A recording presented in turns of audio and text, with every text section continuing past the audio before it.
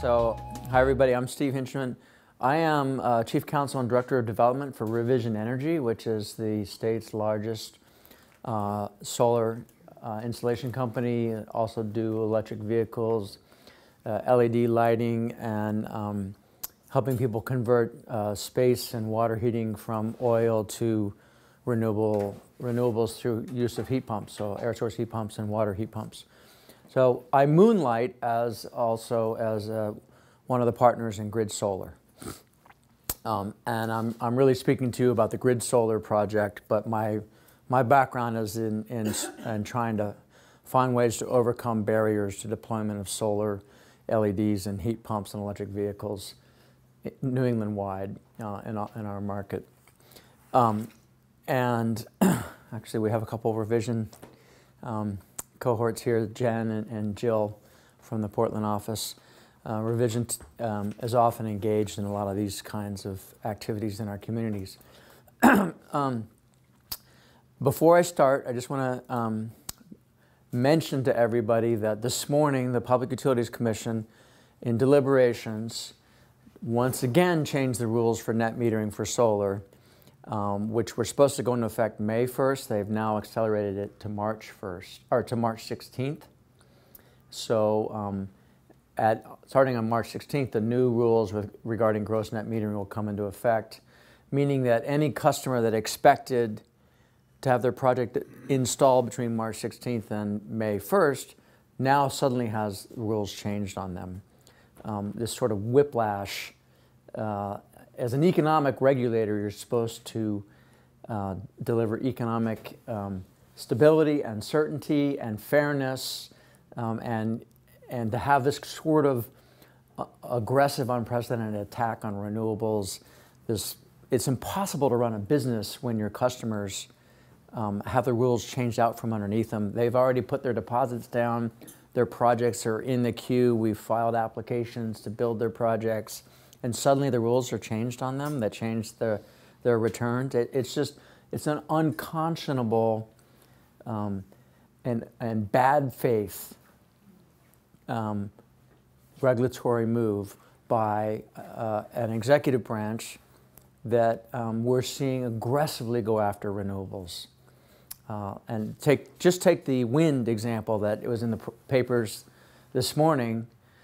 It's a lawsuit where several wind companies and a trade group are suing because the administration has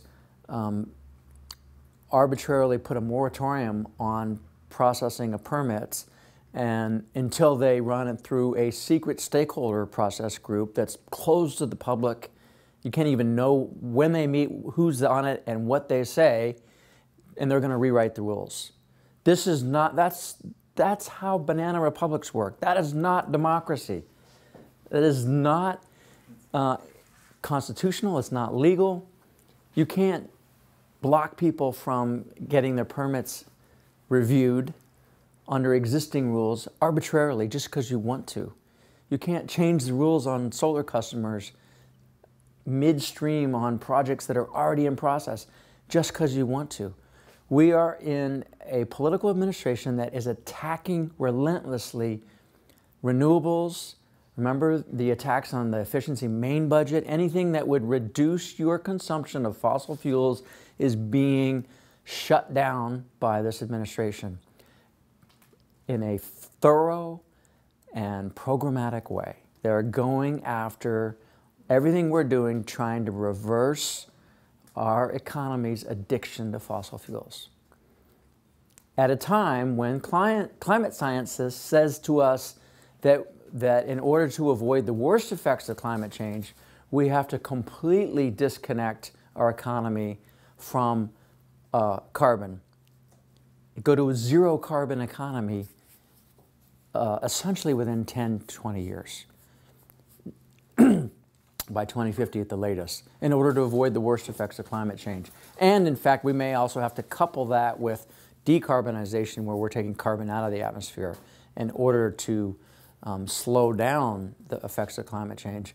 And you know, I don't want to talk about the science of climate change or whether it's accepted or not, other than to make the point that the task before us is immense, and that the consequences of not acting we're seeing in the form of the kinds of weather events that are getting to be much more commonplace, and the departures from the range of normal with regard to weather events, that we set new records every year, and these events have significant cost effects, whether it's storms like we've seen in Texas and Miami and Florida and the Caribbean, whether it's fires like we're seeing in California, whether it's certain droughts, whether it's the disruption of the winter snow-based economy in New England and how that affects snowmobiling and skiing and other aspects of our economy, food production. It goes on and on and on and on. So it's extremely expensive for us as a society to not address climate change. If you put those two things together, there's an urgency to act and the level that we have to go to transform our economies that have been built on fossil fuels.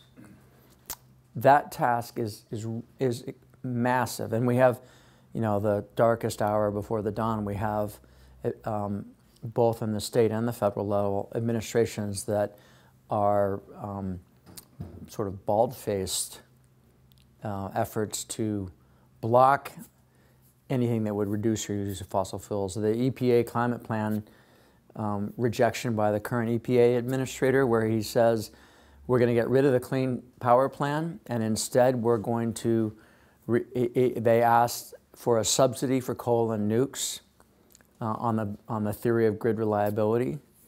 And so we're going to reverse the Obama-era Clean Power Plan and actually accelerate our use of coal and nukes and gas.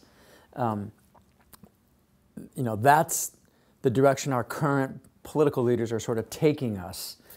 So that's the context for those of us that are committed to sort of making this, turning the cruise ship, I don't want to stay away from military metaphors, turning this massive ship around. That's the context of how difficult the fight's going to be and how much change we have to make and how urgent it is.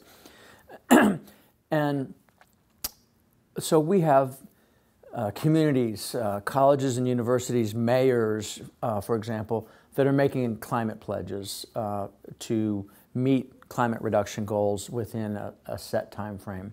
Both the cities of Portland and South Portland have done that, and they're very aggressive climate goals. You see a lot of cities committed to meeting the Paris Climate Accord goals, for example, is another one. Well, how do we actually do that? And what does it mean? And where do we do it? What parts of the economy? Where do we get the biggest bang for the buck? And what is it going to, how do we deploy capital to make that happen? And what are the programs that we put in place? And so when you start asking yourself that question, so now let's ignore the political maelstrom that we're in and the dire predictions and everything, and let's just talk about mechanically, how do we set about the task of meeting our climate goals and making the changes that we're talking about? Well, the first, and let's just look at the cities of Portland and South Portland, because that's what our first project involves. The first task is to know what our current benchmark is. And we don't know that. So how much energy do the cities of Portland and South Portland use citywide? Not just the municipal load, but everybody in the whole city.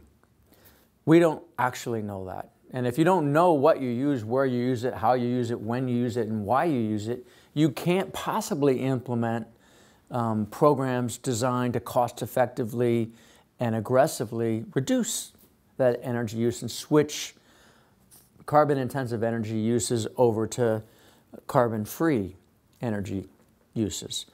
So Grid Solar has proposed, together with the Sierra Club of Maine, a pilot project where we would map energy use in the two cities on a fine grain level. So tax map parcel level mapping of energy use. So this building is a single tax parcel on the city tax maps. You go out into a neighborhood, every house on the block is probably a different parcel. If we knew sort of what every office building, and so every parcel has a characteristic: residential use, retail, office, parking garages, hospitals, public facilities, libraries, town halls, things like that. So, you know, we can, if we're able to map parcel by parcel, and you can assign parcels to their sort of category, then you can start looking at programs that go incentivize residential improvements, or that look at retail space, or look at public facilities, churches. You know, you can really start to analyze by sector and activity potential solutions. Likewise, we can look at the differences between electric use, which we know is around 16% of our total energy use, compared to transportation, which we know is around 50% of our total energy use, and then in between is space and water heating. And so we can, if we were able to develop parcel by parcel level data, we would be able to identify things like how much of our energy use actually matches those numbers that we think are true, but we don't know are true.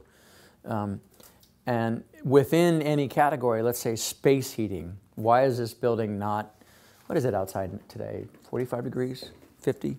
Get out there, get out there. Yeah. Yeah, so why isn't this ambient air temperature? It's because it's heated. What's it heated with? I don't know. Do you? Anybody know what this building's heated with? Gas, oil? Gas. Hot water, gas. Gas, hot water? That'd be my guess. Yeah, do we know how much this building uses? No? Yeah, so could we identify a space heating solution writ large for all of downtown without knowing sort of where are the prime opportunities based on consumption per square footage, for example?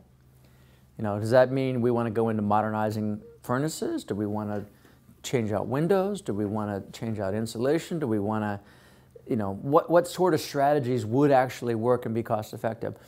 We don't know that because we really don't know, and we have no good way of comparing energy use. So you can see how if we had parcel level granular detail, we could programmatically go about the business of identifying the most cost-effective ways to decarbonize our economy.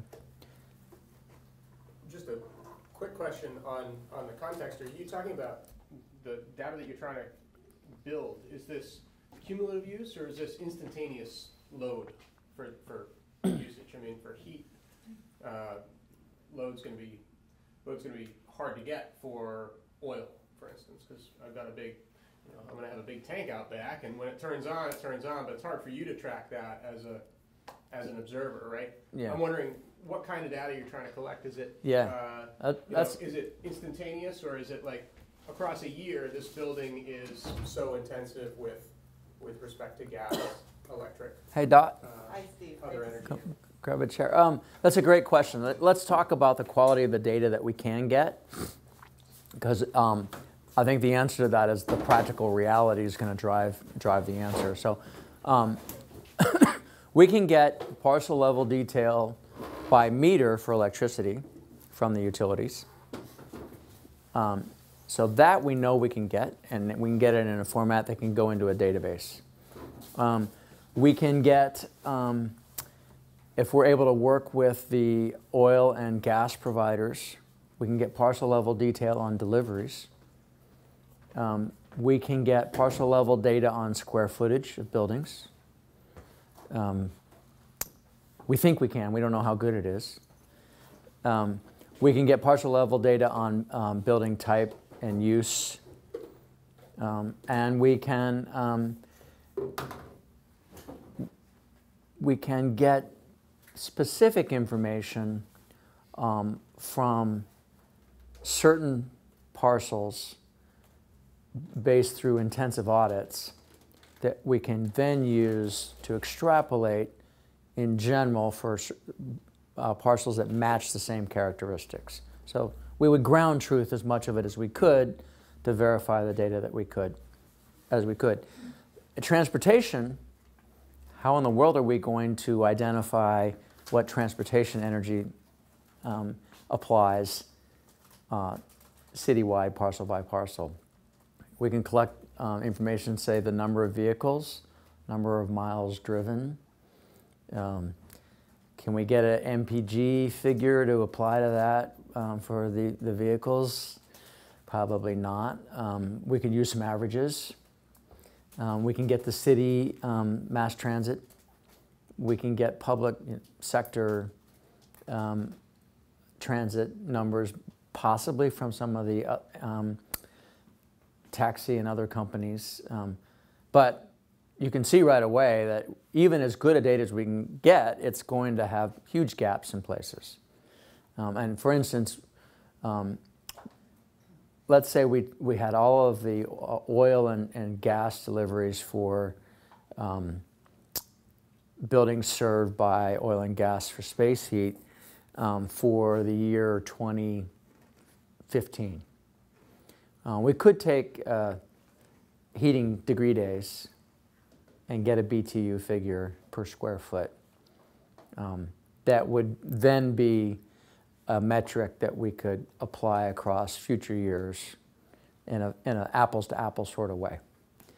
But we are trying to, what we want to get is the best level detail that we can, multiple years if we can, parcel by parcel if we can, ground truth where we can, and possibly taking some neighborhoods that might volunteer to actually have super intensively granular data that we can use as representative to corroborate the rest of the results we're getting and calibrate the results we're getting so that we can have higher quality level detail on the results that are coming in by importing information on a broad level. Just think, I've been trying to, because I'm familiar with what you're doing. I'm thinking all along about how we measure transportation. And it's not, except for parking lots, it's not really parcel by parcel, but corridors and destinations. The issue with transportation consumption of energy is congestion. So it's the corridors more than the parcels. That's a really good point. And let me say that the idea behind this is to, through learning through experience, to try to figure out how to do this cost effectively and accurately, because there are dozens and dozens and dozens of cities that have made the climate pledge that actually want granular detail on their energy use that they can then use to develop policy. So what I've described is the first part, which is just the baseline data on energy use. The second thing that we're trying to do is to also map the energy delivery systems, and in particular, the electric grid. And the reason why is because the best and fastest way to decarbonize our economy is through beneficial electrification.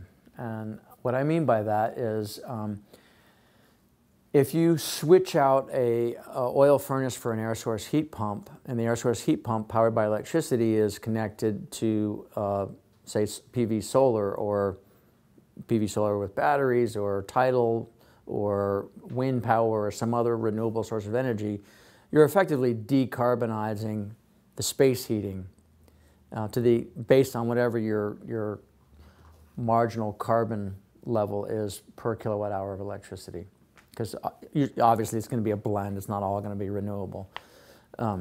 So beneficial electrification represents taking somebody off a liquid fossil fuel, putting them onto electricity that's increasingly renewably sourced. And we know that we can decarbonize transportation through electric vehicles charged by renewables. We know that we can decarbonize space heating and water heating through air source heat pumps or geothermal heat pumps powered by renewables, combined with insulation and you know, weatherization and those other things. So we know that the electric grid is going to be the primary delivery mechanism of a decarbonization strategy for electricity itself, but also for transportation and space heating. And think about that for a second. Right now, if electricity use is only 16% of our total electric use, and we want to go 100% decarbonized, that means we basically have to increase our delivery of electricity sixfold. Do we have a strong enough grid to do that? Dot? I've struggled, one, getting the data, and two, wrapping my mind around what really makes more sense with the number of utilities like to talk about BTUs from their plug, but obviously they had to make the electricity and they had to transport the electricity to the plug. And do you have a data figure that you feel comfortable with what is the efficiency of getting that electricity to the plug? You mean in terms of line losses? Line losses and manufacturer. I've heard it's, 50%, 43% actually. And I think that sometimes that's lost in the translation. And actually utilities don't like to talk about what that number is. Sure, okay. So that's a fair point, that the electric grid is, in terms of efficiency of delivering energy, has a lot of problems. And some of that can be represented just in line losses, and some of it's represented by the fact that you always have to have load and generation in balance, and you can't identify exactly what load's going to be, so you actually have to have way more generation so that you can instantly match load, and then generation that's not needed is terminated and lost. One of the ways you can account for that is just-in-time, just-in-place delivery of electricity, which is a distributed grid, not a central grid, where you have rooftop power on the roof delivering to the building.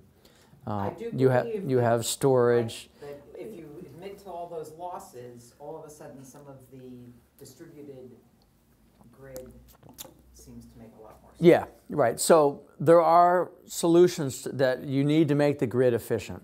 And in order to make the grid efficient, you actually have to know what the grid's capacities are, and if you're going to increase load by sixfold in a decade or two in order to achieve all these other benefits, you're also going to have to beef up the grid. And you want to do it in the most cost-effective way.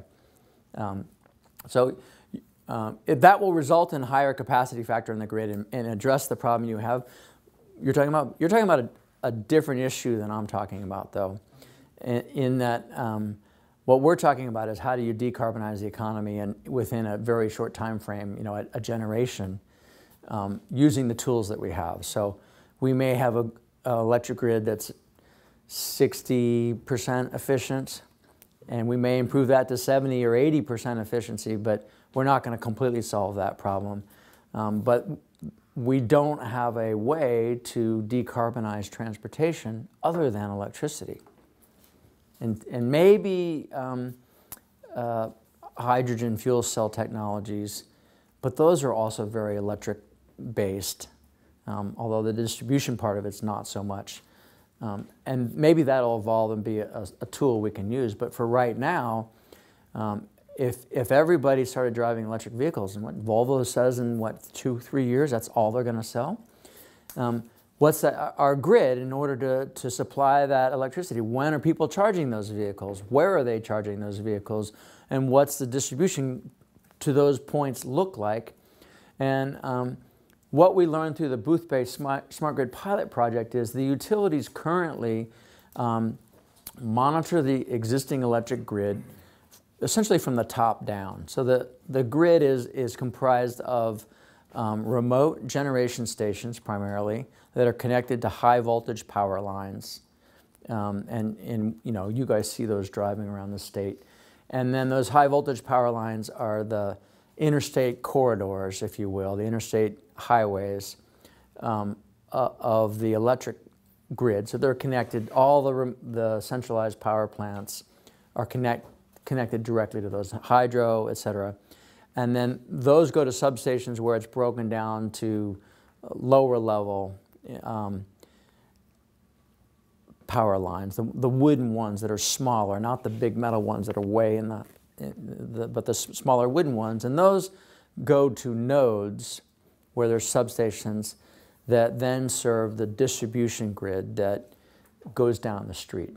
So, you know, the power feeding this building, for example, is probably a much higher level power than a residential neighborhood. On a residential neighborhood, that's 1245 kV lines going down the street. The utilities monitoring stops at the substation. So they're looking from the top down, and at the substation, they just know what's leaving the substation. They don't know what's out at the end of the line. And in the Booth Bay Smart Grid Pilot Project, what we were doing is building a model that looked at the grid from the bottom up, from every single electric use up. And you can do it by appliance, but really most of the modeling work that's being developed, and this is almost all coming out of California, is looking meter by meter up. Where they're deploying smart houses with smart appliances, they're actually looking from appliance levels up.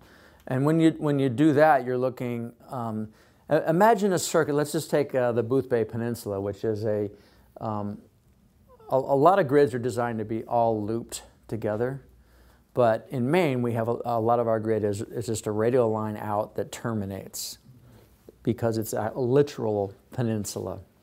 And so the utility knows what's happening here. They don't know what's happening all the way down here. But at the very end of the line, that house has to get electricity within 5% plus or minus tolerance of the standard. But every time power is used going down, the voltage drops. So to get power down here to the level that you need, you've got to increase it up here. And this is why Dot's point about efficiency, this is where it happens on the distribution grid, is they're wasting a lot of power to get to the power quality standard you have to have at the end.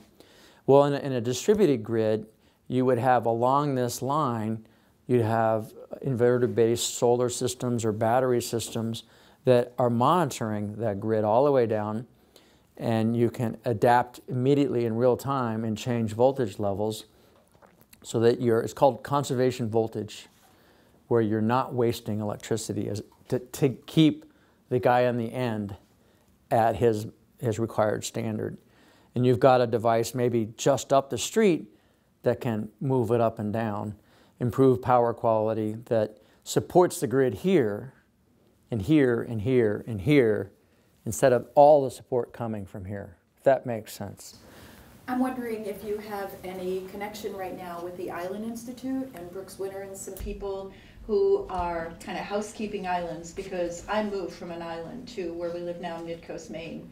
And now that we're with Amera, we're 35 persons on this island. We're not exactly a priority. So it seems like what you're talking about would be dramatically illustrated by, you know, going to the far reaches of a place like that. Sure. Yes, I am talking to Island Institute, and yes, these things would apply. Yeah. The utilities need to know this to have a smart grid. They put in smart meters that we all paid for that were programmed to not collect this information. But it It's can. central main power.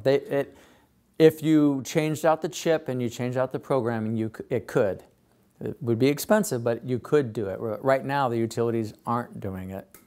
I think that was a conscious choice. But in Booth Bay, we happen to have a circuit where we had, in the industrial park, we had a backup electric generator, we had a battery storage, and just across the street, we had a PV system. So we have these radio lines where we were actually measuring voltage in real time, and we could see what happens when the sun comes out, when the sun goes down, when motors turn on and off and it changes voltage. And so you have all these distributed resources on that line that you can now then use to support and strengthen that line, meaning that a solar power with a smart inverter can push reactive power as well as real power out onto the grid. Reactive power will stabilize voltage. So rather than pushing more power from up here down on a bigger and bigger conduit with bigger and bigger poles and higher off the ground with bigger insulators, now you can have a grid reacting in real time, two-way between customers and the utility, self-supporting and able to use renewable resources to provide grid stability and reliability, and at the same time enhance capacity. And so the guys that have built this model are out in California. It's called New Power Technologies, and they're as interested as we are in finding a way to, remember the goal here is to deliver to the cities of Portland, south of Portland, a menu of cost-effective solutions to meet their carbon reduction goals. We know they're going to need the grid to effectively do that. So we want to build out that grid in the most cost-effective way and in the way that will support the most renewable and sort of efficient solution. So to use the electric grid as the primary vehicle to deliver carbon benefits, it's got to be, we know it's going to have to, the capacity is going to have to be increased, like we said, sixfold. So capacity is a huge issue, but also the efficiency of it and the effectiveness of it at the least cost. So we really are going to need a model of the grid that looks from the bottom up, that's designed to say, put solar here, and the whole rest of that system is strengthened.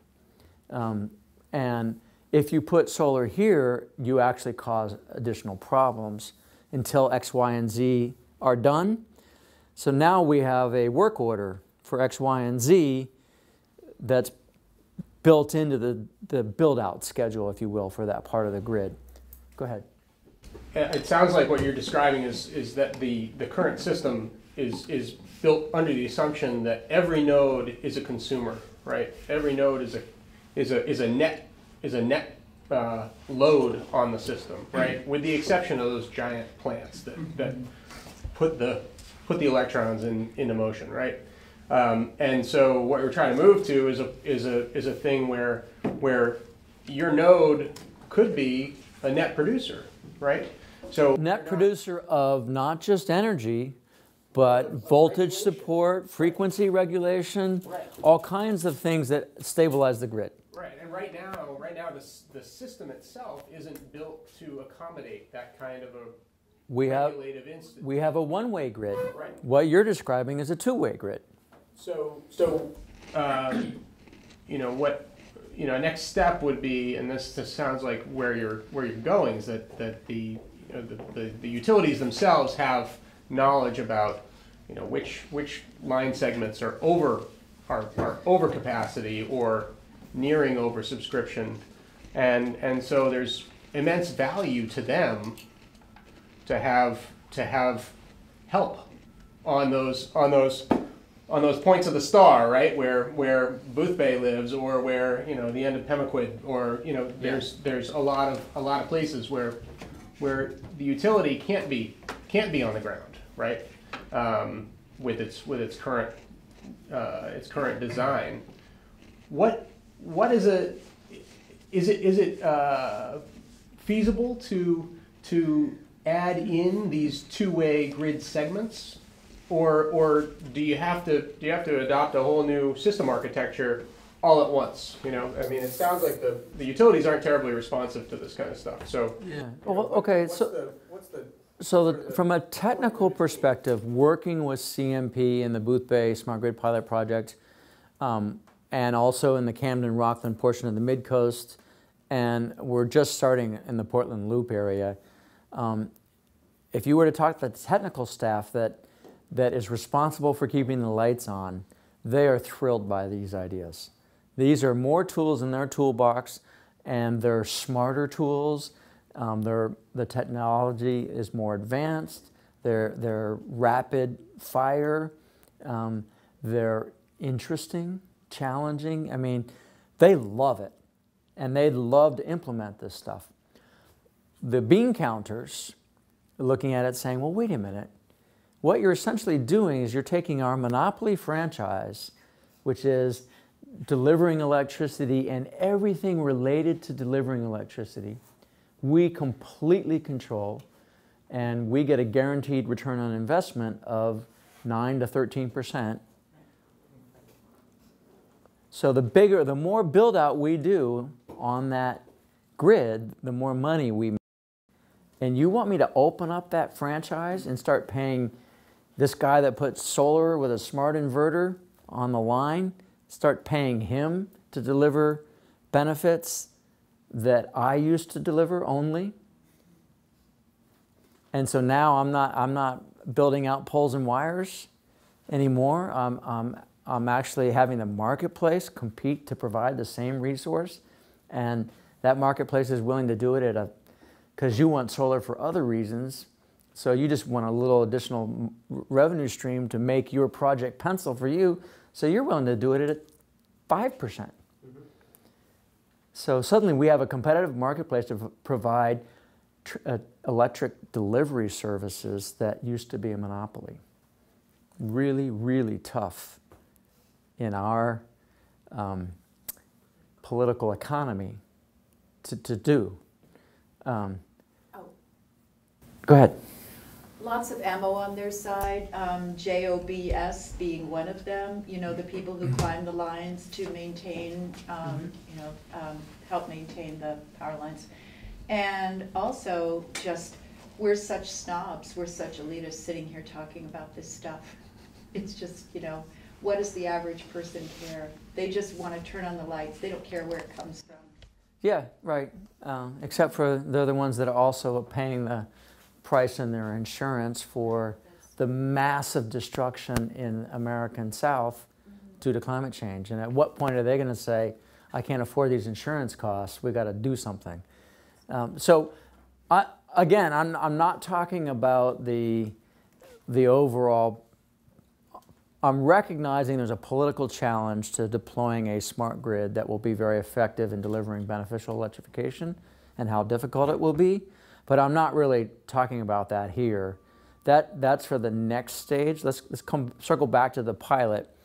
What I'm describing. For taking that detour, because those are the tough issues that people are wrestling with as you get your data and figure out, okay. That's right. I mean, those are questions we're going to have to confront, and it's good to know they're coming.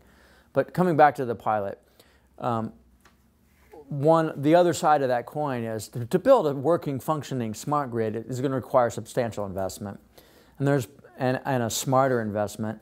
And there's plenty of room for the utility of the future to make a lot of money and be beloved by its ratepayers in helping deliver a carbon-free future that we want. So that's about cultural change in the utility sector, which has to be part of this overall mission.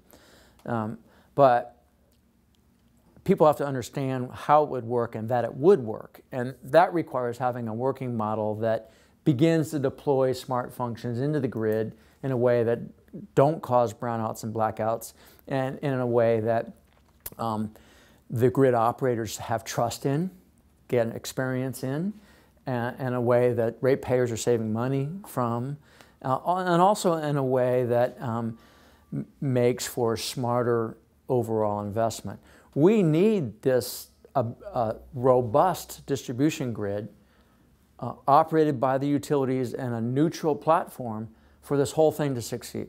We need the utilities. We want them to be powerhouse economic motivators in our communities. Green Mountain Power is doing that, aren't they? Yeah, there's a great example of an investor-owned utility that's way out in front of this. Green Mountain Power will sell you a remote PV system disconnected from the grid. You can buy electricity from them without even hooking up to their grid, because a lot of times it's cheaper for them to do that than it is for them to extend a line to your house out in the mountains. That's an example of a really smart utility that's begun that change. It's really changed the way they think. They deploy PV, they deploy batteries, the Tesla battery walls, the PV systems. They increase their profits, I think. And their profits are going up. And do they also, they do heat pumps, right? So, and we've had them come to Revision's annual meeting and talk to us about their plan. It's a really thrilling, interesting example. So the goal of this pilot project is to have the granular energy load, parcel by parcel, and type of activity and energy sector. So we have that kind of information, and we also are getting a living, working model of the grid that can be continuously updated as we build solutions. So if you have those two models in place, you can start to then, the whole point of this exercise is to produce a menu of solutions. Tony. I don't get hung up on this. You used an interesting term, political economy, a little while ago. But I guess my question is, so your timing, like for example, I see that the city of Portland, I think it was Portland, maybe both cities, just launched a climate action solutions campaign of some sort. I mean, what's the timing for this grid solar data collection, and are events going to move past you, or? Sure, that's a good point. We think it's a 2-year project to get the working baseline benchmark data and the working grid model, and we haven't started because we don't have the money to start yet. We're in the fundraising stage for those two things right now. So let me answer this by talking about what we anticipate producing. You guys know what a wedge analysis is, where you have a problem and the solution can be broken out like a pie chart. So you have 10 solutions, and each solution in that pie chart becomes a wedge of different sizes. So the idea of the two models is to develop a menu of potential solutions. And they may be things that are already ongoing or things that haven't started yet. And they may be that the wedge analysis, let's say that streetlights have all been swapped out already. So, that'll be added to the baseline data and won't be part of the wedge because it's already happened until we get some new streetlight technology, and then it becomes a new wedge. So the idea is to take the data and present it to the community, saying, here's how much energy you use, here's how you use it, where you use it, when you use it, what you're using it for, in average, in general, among the whole community. We're not going to be like policing, you took too many showers today, that hot water. You and your children are the problem. That's not what we're talking about. What we're talking about is the data is all private, but very general information about how, where, and when we use electricity, and then to come up with solutions that the community is deciding whether it wants or not. And I give you an example. The set of solutions might include weatherization programs subsidized by the community through, say, a PACE program or some other mechanism, because that actually is cheaper than buying electric vehicles for every vehicle in the city fleet. So from a city's tax perspective, budget perspective, it says we can get the most bang for the buck here, and we can get matching money from the private sector. Each homeowner has to put up 3/4 of the cost, and this is just a 25% subsidy And so the city might say, you know, that's more efficient than all of our composting and recycling and all other programs we got going in the city. That'll do more carbon reduction than anything else. And the city might choose to do that. Or they might say, no, we're not putting money into private homes. We're only doing public things. And we're going to encourage businesses to meet these other needs, working together with residential users. And we're going to do that by taxing delivery of oil and gas in the city. I mean, who knows what they're going to come up with? My only point is that we're trying to give the data and solution menu to work from.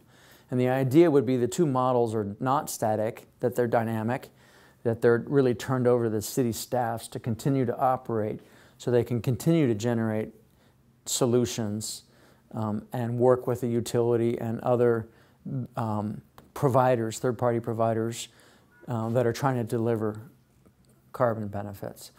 And a key point of this, of the collaboration with Sierra Club, is Grid Solar views itself as the analyst.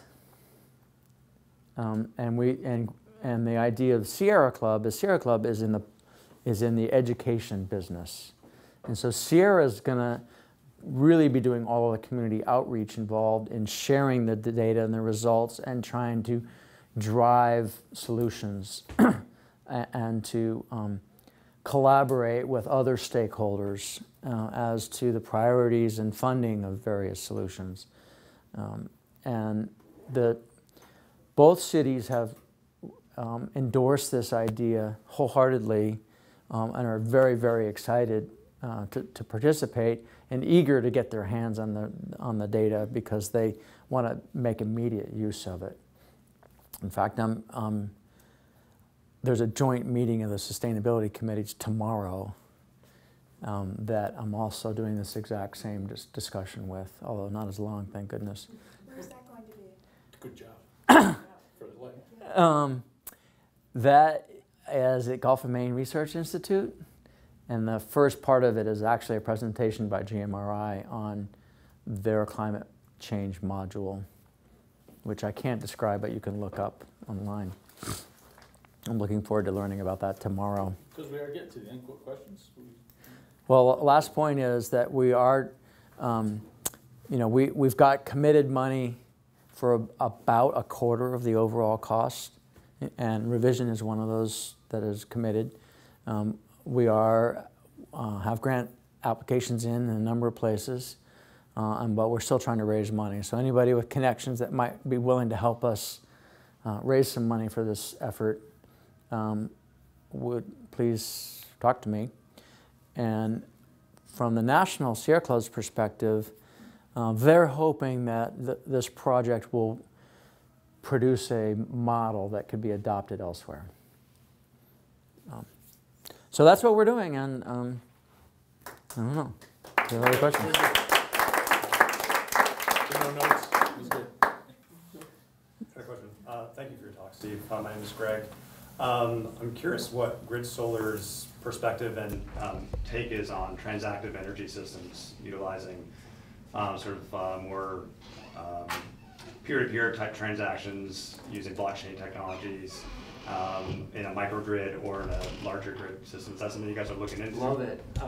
We definitely recognize that that's probably how energy settlement's going to happen in the future. I don't know how far away it is. So what he's describing is I've got surplus energy this hour, and you have load this hour. And so 3 other people have surplus energy. Using blockchain technology, Bitcoin essentially, all those transactions could happen. Instantaneously. Instantaneously. And You'd be thinking you would be running along the wires That's my second of the question. utility. Of course, yeah. Existing You still need to take advantage of the existing distribution. yeah, so utilities just being paid the way brokers are being paid to deliver the benefits. But it means that right now you buy electricity from a third-party supplier that has the obligation of delivering that power to you, but they don't really deliver it to you. What they do is they have to own the power when it enters the grid, matching when you take it off the grid.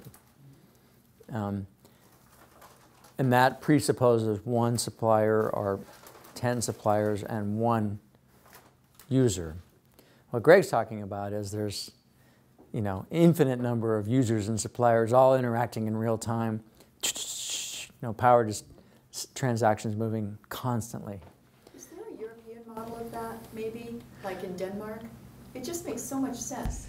I mean, is there some place outside the country to look? Steal from or see There's what a- their pluses and minuses. I don't know if there's one utilizing like a blockchain type of transaction system, but there's a Brooklyn microgrid is a sort of a pilot system implemented in Brooklyn, utilizing I think 60 households, maybe a quarter of which have PV on the rooftop, and it's piloted by a company called LO3 Energy. So there's companies trying this out in different places. So the data collection for consumption is what you're looking at, parcel by parcel. This would mean sourcing, whereas the sources of power also, right? We would need that data collection. That's not part of what we're looking at in this project necessarily. This would work, correct? We'd have to. No, that's a really fine filter. So right now, let's say if we were looking at energy load by parcel, we'd get a net annual. So if you had PV on your roof, we would not be able to tell unless you gave us the data how much you generated locally versus how much you bought from the utility. We'd only know what you bought from the utility because we just can't access that data yet.